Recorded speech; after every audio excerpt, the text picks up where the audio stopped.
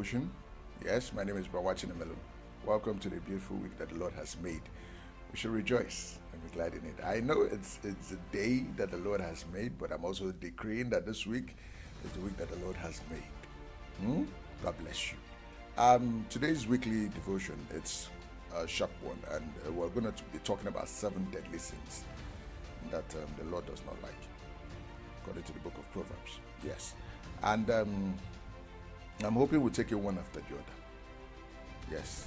And we'll just take it, steps by steps, by the grace of God. Maybe it might last for 7 weeks, but let's see how it goes. We're being directed by the Spirit of God. Now let us pray. My Father, my God, I want to say thank you for the hours come. Thank you for giving me the opportunity to do this. Thank you for giving the idea also to do this. Father, we thank you because we know you surely will speak to us. Father, I ask that in your infinite mercy that I might disappear for you to appear. I pray in your infinite mercy that you speak to your children in the words in which you want them to hear, not what I want them to hear. May you take charge, take glory, take honor, and change that evil heart that has refused to repent. Change it through this ministration, that the end, the name of the Lord shall be glorified, that you give them a new heart, because you said you would take away the old heart and give us a new heart. Father, give us, everyone listening and watching, a new heart, that the end, your name shall be glorified. In Jesus' wonderful name it is done. Amen. God bless you. Now, today's weekly devotion is 7 deadly sins. All sins are equal. Let us not get that wrong. All sins are equal. There's no sin that is greater than the other. Yes, because if you keep one and break the other, you've still sinned. Do you get me? But there's 7 things that the Lord does not like. And as believers, we should be aware and keep it and try and ask Him to help us see us through. Some have it, but they don't know they have it. Some practice it, but they feel, oh, okay, just one of those things. You understand? It's a weakness. But I'll tell you, there's no weakness God cannot solve. There's no problem He cannot solve. There's no weakness He cannot change. But just depend and cast your hopes on Him, and He will solve it for you. God bless you. So we're going to the book of Proverbs 6, verse 17. Yes, there are 3 things there, but I'm going to take one for this week. It says, a proud look, a lying tongue, and a hands that shed innocent blood. But I want to take a proud look today, because there are 3 different sins. A proud look, someone that's proud, a lying tongue, and also the hands that shed innocent blood. Praise the Lord. Now, if you watch the proud look, a proud look does not mean you have a face like.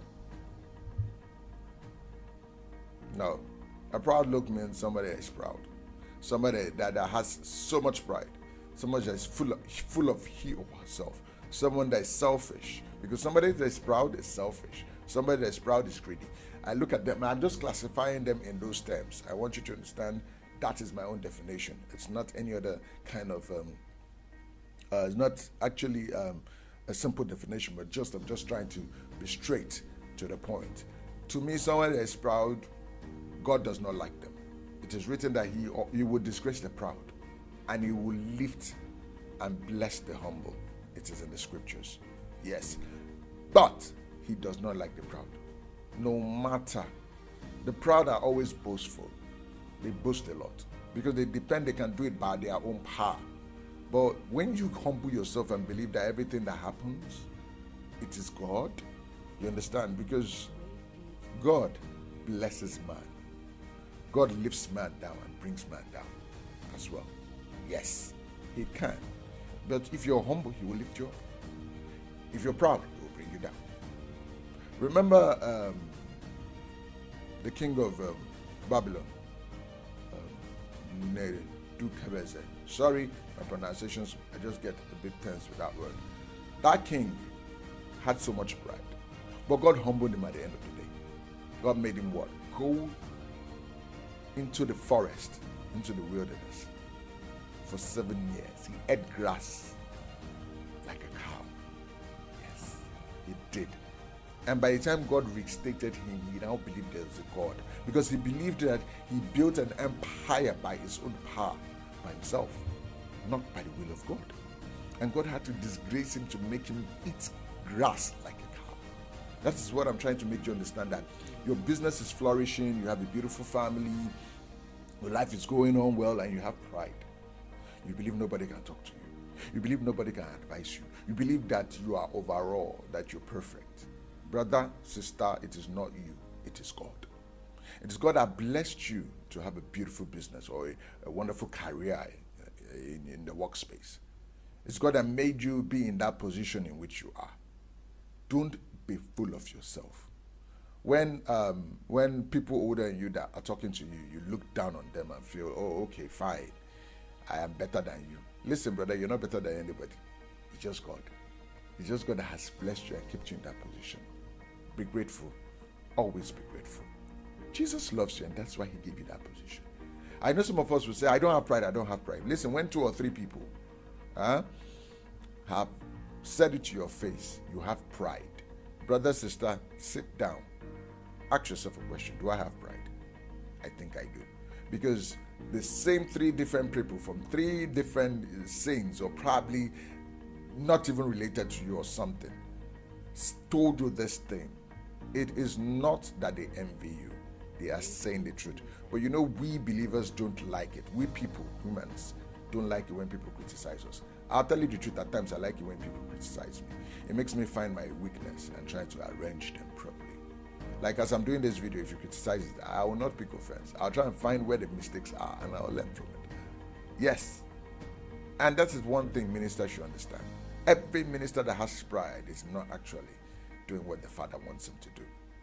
He's derailing from what God wants him to do. So please, if you're listening or watching, yes, on any platform, because we have YouTube and also the podcast, ask the Lord to help you, change you from this weakness, because he can. The Lord can. He has always been in the business of doing it. The Lord loves it when we call upon him, we depend, we cast our cares on him to help us. He loves it because he's the God that gives and never receives. He loves giving. He loves helping. He loves solving problems. The only thing we can do is to give him praise.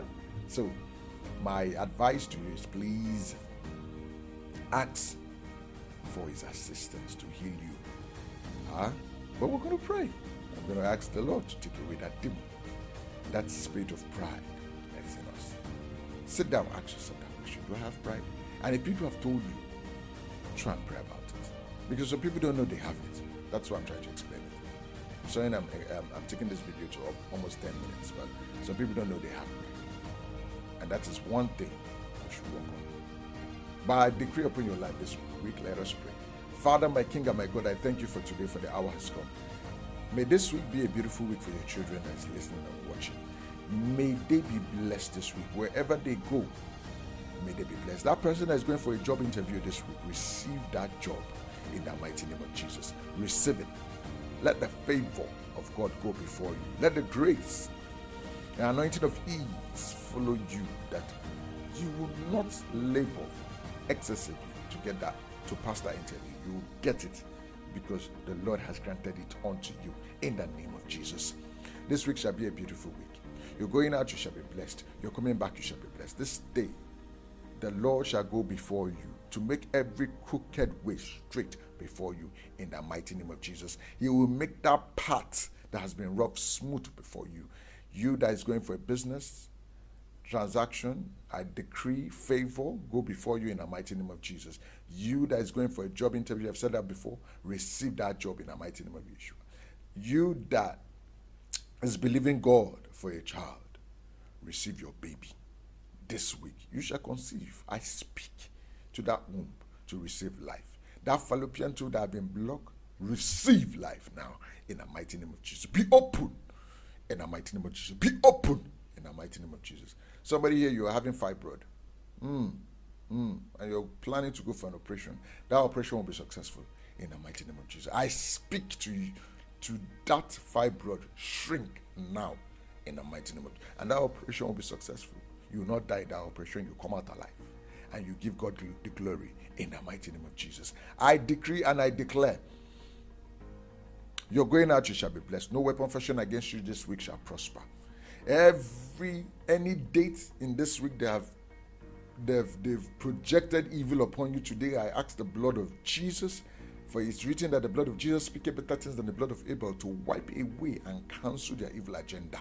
You will not experience fire disaster. You will not experience accident in any form in the mighty name of Jesus. Every arrow that flies by the day or by the night will not come close to you. Surely they shall gather, but if it's not of the Lord, they shall scatter. Any gathering that is not of the Lord before you shall scatter in the name of Jesus. I decree and I declare that this week you shall testify to God's goodness and God's glory. In Jesus' wonderful name, I pray. I'm praying for that person that dreams and do not remember.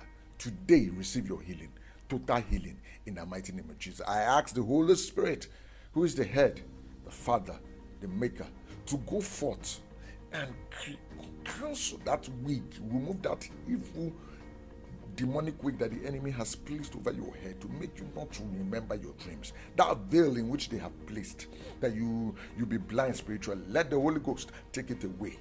Cancel it. Let the blood of Jesus that speaketh better things than the blood of Abel wipe and destroy it. And for you to begin to receive your dreams and your messages back again in the mighty name of Jesus. I anoint everybody listening and watching. I anoint you with the blood of Jesus, that this week He will protect you, guide you, and deliver you. For in Jesus' wonderful name, it is done. Amen. God bless you. For that person that has that dream that does not remember, the Lord said there's a veil upon your face. All you need to do is just ask the veil. Just pull it off. But it has been pulled off, though. It has been pulled off because the Lord has ministered that to me. And please, I would love you to please subscribe to my YouTube channel. Yes, if you like these videos, subscribe, click the like button. If you dislike it, please also click the dislike button. And because I know you like it, so surely like it. And please subscribe as well. Comment. Feel free to comment. Share this video as well. If you're blessed with this video, please share. If you want to join us, you can also find us on Facebook. Yes, 3 Minutes with Jesus, or come on to me, or you die heavy laden. But just go to 3 Minutes with Jesus on Facebook, our Facebook page, and like it as well. On Instagram, well, don't worry about the Instagram. If you're watching me on Instagram, just follow me back for more exciting and interactive gospel from the Lord Jesus. And also on podcast platforms, please don't forget to subscribe, share that podcast as well, so that you can also bless others. God bless you till I see you next week. Shalom, and be rapturable.